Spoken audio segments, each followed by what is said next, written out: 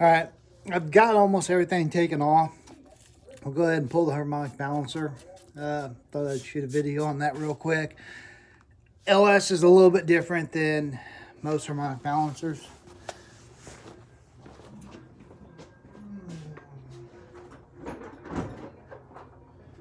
If you're going to do them, you're going to have to order or get the special tools.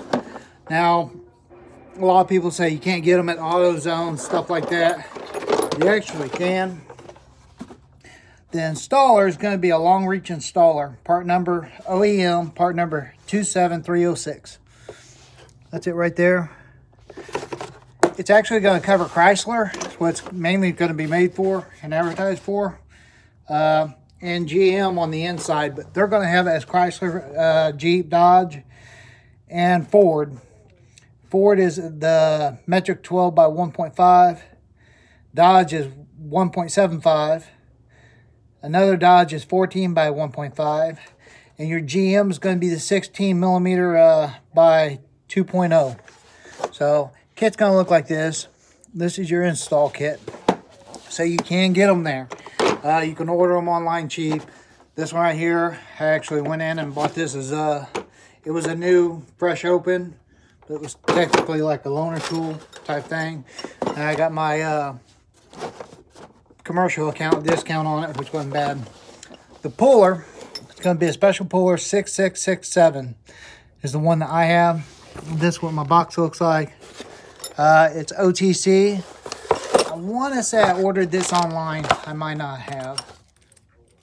Basically, this is what it's going to look like right here. You think, okay, that's your regular jaw puller. It's not. These pins can be popped out, switched around, so you can switch this around. But for GM, you need it just like this. And it comes with a bag of rods. The longest one's the one you're going to use. As you see, it's bent up pretty good. These things are on there pretty damn good. So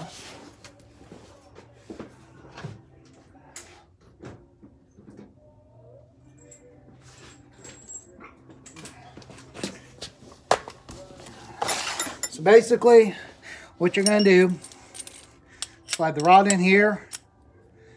The rod's going to go into the crank.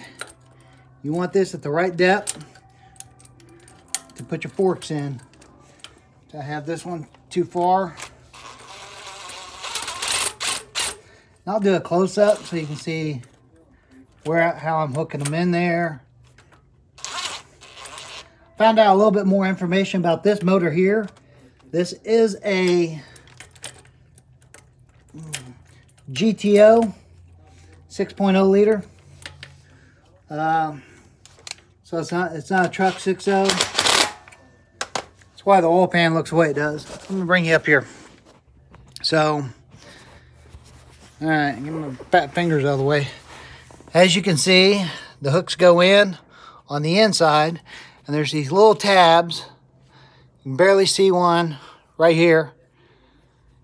And it hooks around it on all three. Another thing on the oil pan. That's how I figured out it was a GTO. The oil pan looks like an old Ford reverse sump, which makes it where it sets down on the ground good if you set it directly on the ground. But that's why I had to get that new oil pan. I had to get one either way. But this right here is the GTO. They are popular. People do actually want them. So I'll hang on to this one. And I'll end up selling it to somebody that needs it. Because I definitely don't need it. Or want. I don't remember what size that is. Guess I could. I don't want to use that. I'm going to put an actual socket on there. But for sure it's going to be an oddball size. It's been a while since I used it. I don't remember if it's metric. Yeah, 19 mil. Alright, so anyhow.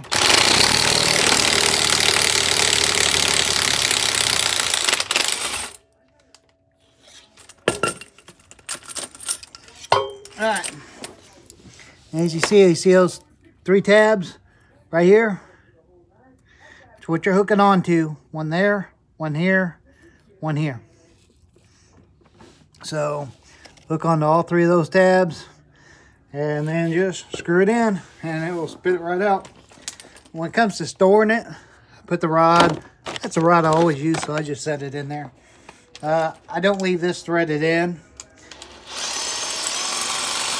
And before each use, I like putting a little bit of graphite or anti-seize on here just to keep it spinning in and out real good.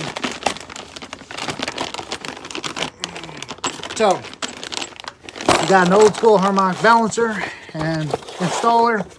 Like I got a Blue Point one. Paid a lot of money for it. I haven't used it in a long time. You're not going to use it on the LS.